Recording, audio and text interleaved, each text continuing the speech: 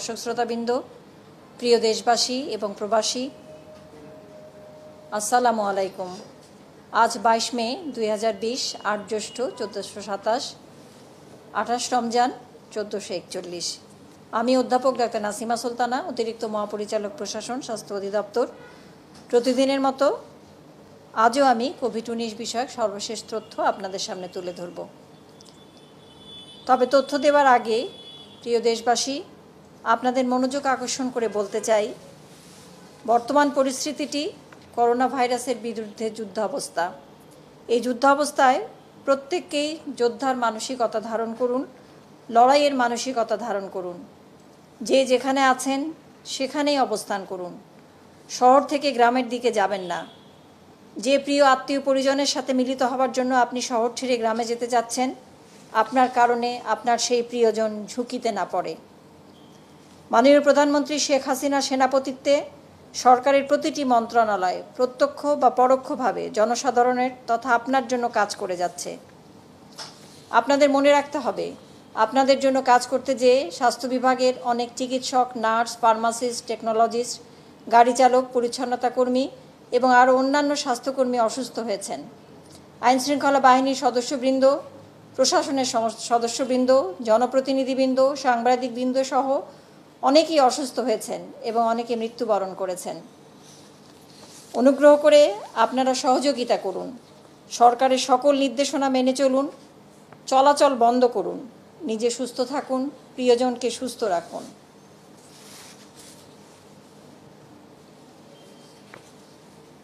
আমাদের 24 ঘন্টার, এবার আমি তথ্যের দিকে আসব। 47টি পরীক্ষাগারে PCR পরীক্ষা হয়েছে। 24 ঘন্টায় নমুনা সংগ্রহ হয়েছে 9,993টি এবং 24 ঘন্টায় পরীক্ষা হয়েছে 9,727টি। এ পর্যন্ত পরীক্ষা হয়েছে 2,23,841টি। যা নমুনা পরীক্ষা হয়েছে তার মধ্যে শনাক্ত হয়েছে 24 ঘন্টায় 1,694 জন এবং এ পর্যন্ত 30,205 জন। 24 ঘন্টায় মৃত্যুবরণ করেছেন 24 জন, এ পর্যন্ত 432 জন। 24 ঘন্টায় সুস্থ হয়েছেন 588 জন এবং এ পর্যন্ত 6,190 জন। শনাক্ত বিবেচনায় সুস্থতার হার 20.49% এবং মৃত্যুর হার 1.43%।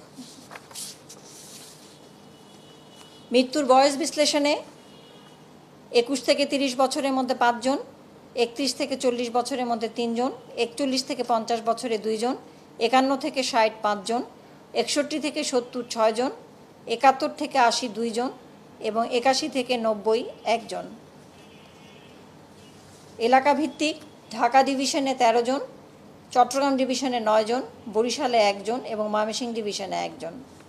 অবস্থান: হসপিটালে মৃত্যুবরণ করেছেন 15 জন, বাড়িতে 8 জন এবং মৃত অবস্থায় হাসপাতালে এসেছেন 1 জন। গত 24 ঘন্টায় আইসোলেশনে এসেছেন 225 জন, ছাড় পেয়েছেন 62 জন এবং বর্তমানে আইসোলেশনে 4,060 জন, এ পর্যন্ত 2,028 জন। মোট আইসোলেশন শয্যা সংখ্যা 13,284টি। ঢাকা মহানগরীতে 7,250টি, ঢাকা সিটির বাইরে বিভিন্ন হাসপাতালে 6,034টি।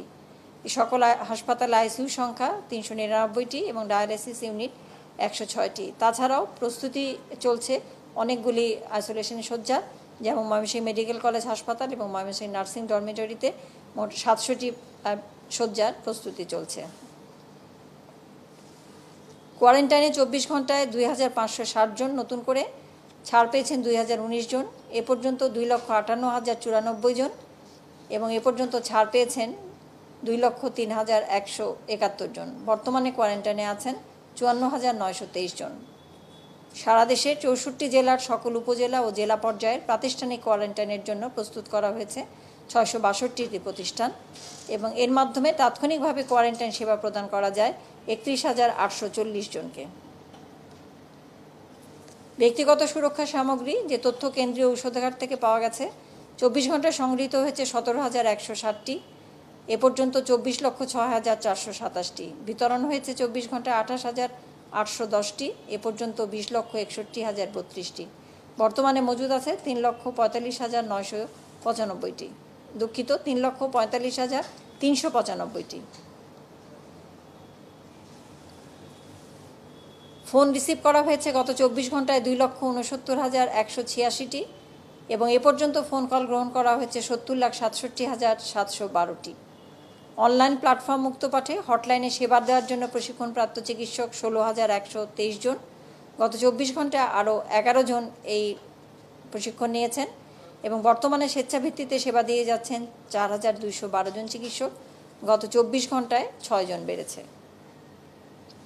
স্ক্রিনিং কার্যক্রম বিমানবন্দরে 24 ঘন্টায় 1,090 জনকে স্ক্রিন করা হয়েছে এবং এ পর্যন্ত বিমানবন্দরে স্ক্রিনিং হয়েছে 3,33,450 জন। স্থলবন্দরে 24 ঘন্টায় 349 জন, এ পর্যন্ত 3,34,111 জন। সমুদ্র বন্দরে 87 জন, এ পর্যন্ত 18,709 জনকে। এবং ক্যান্টনমেন্ট রেলওয়ে স্টেশনে গত 24 ঘন্টায় কোনো স্ক্রিনিং হয় নাই, কিন্তু পূর্বে স্ক্রিনিং হয়েছে 7,029 জন। সর্বমোট 24 ঘন্টায় স্ক্রিনিং হয়েছে 1,526 জন এবং এ পর্যন্ত 6,93,305 জন। আমরা দক্ষিণ পূর্ব এশিয়া এবং বিশ্ব পরিস্থিতিতে যাওয়ার আগে আপনাদের একটি বিষয় অবহিত করতে চাই, সেটা হলো যে বেসরকারি পর্যায়ে অনেকগুলো হাসপাতাল এবং ডায়াগনস্টিক সেন্টারকে অনুমতি দেওয়া হয়েছে RT-PCR পরীক্ষা করার জন্য। এর সংখ্যা 17, এর মধ্যে ঢাকায় 14টি এবং ঢাকার বাইরে চট্টগ্রামে 2টি, বগুড়ায় 1টি। ঢাকার মধ্যে হাসপাতালগুলি আমি উল্লেখ করতে চাই: ever care hospital Dhaka, square hospital Dhaka, ইবনে সিনা medical college hospital Dhaka, Anwar Khan modern medical college hospital Dhaka, Enam medical college hospital Dhaka, United hospital limited Dhaka এবং ঢাকার বাইরের হসপিটাল TMSS মেডিকেল কলেজ ও রাফাতুল্লাহ কমিউনিটি হসপিটাল বগুড়া। তাছাড়া ঢাকা আরেকটি Bangladesh institute of health science general hospital Dhaka এবং ডায়াগনস্টিক সেন্টার হিসেবে যারা অনুমতি পেয়েছেন এ পর্যন্ত: Praava health Bangladesh limited, biomed diagnostic Dhaka, DMFR molecular lab diagnostic Dhaka. দুঃখিত, আরও 2টি হাসপাতাল ঢাকায় আছে: ল্যাব8 হসপিটাল ঢাকা এবং care medical college hospital Dhaka. তারা এখনও কার্যক্রম শুরু করে নাই। Diagnostic centre DNA solution limited এবং চট্টগ্রামে Chevron clinical laboratory limited Chittagong এবং ইম্পেরিয়াল হসপিটাল লিমিটেড চট্টগ্রাম। তাছাড়াও ICDDRB। এখানে আমি আরেকটি বিষয় উল্লেখ করতে চাই যে ICDDRB ঢাকা এবং প্রাভা হেলথ বাংলাদেশ লিমিটেড তারা সরকারের নমুনা পরীক্ষা করে দেন সরকারের প্রদত্ত কিট দিয়ে। তাছাড়াও তারা নিজেরাও বেসরকারিভাবে নমুনা সংগ্রহ এবং পরীক্ষা করতে পারেন।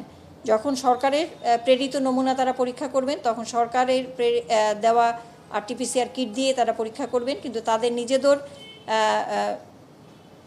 ক্লায়েন্ট বা নিজেদের রুগী বা নিজেদের ব্যক্তিকে তারা বেসরকারি যে নিয়ম আছে সেই নিয়ম অনুযায়ী তারা পরীক্ষা করবেন। বেসরকারি ল্যাবরেটরি বা হসপিটালের ক্ষেত্রে সরকার নির্ধারিত ফি 35,000 টাকা পরীক্ষা করার জন্য, কিন্তু নমুনা সংগ্রহ করতে কোনো ডায়াগনস্টিক সেন্টার বা হাসপাতাল থেকে যদি বাড়িতে যেয়ে তারা নমুনা সংগ্রহ করেন সেই ক্ষেত্রে 1,000 টাকা গ্রহণ করতে পারবেন নমুনা সংগ্রহের জন্য। তাছাড়া 3500 টাকায় নমুনা সংগ্রহ করবেন। আমরা আরেকটি বিষয়ে বেসরকারি হাসপাতাল এবং ক্লিনিকগুলিকে বলেছি, যেটা হলো যে ঢাকা শহরে বা অন্যান্য জায়গায় অনেক বেশি ক্লিনিক, হসপিটাল, বেসরকারি ক্লিনিক এবং হসপিটাল যেগুলো আছে তাদের নমুনাও তারা আউটডোর বেসিসে পরীক্ষা করতে পারেন। যদি নমুনা সংগ্রহ করে সেই সব হাসপাতাল এবং ক্লিনিক নমুনা সংগ্রহ করেও তাদের কাছে পৌঁছাতে পারেন বা তারা ওখানেও আউটডোর বেসিসে তাদের নমুনা সংগ্রহ করেও পরীক্ষা করতে পারেন। এই ছিল আমার কাছে বাংলাদেশের তথ্য। এবার দক্ষিণ পূর্ব এশিয়ার পরিস্থিতির দিকে তাকালে 24 ঘন্টায় শনাক্ত হয়েছেন 8,014 জন এবং এ পর্যন্ত 1,64,225 জন। মৃত্যুবরণ করেছেন 24 ঘন্টায় 169 জন এবং এ পর্যন্ত 5,140 জন।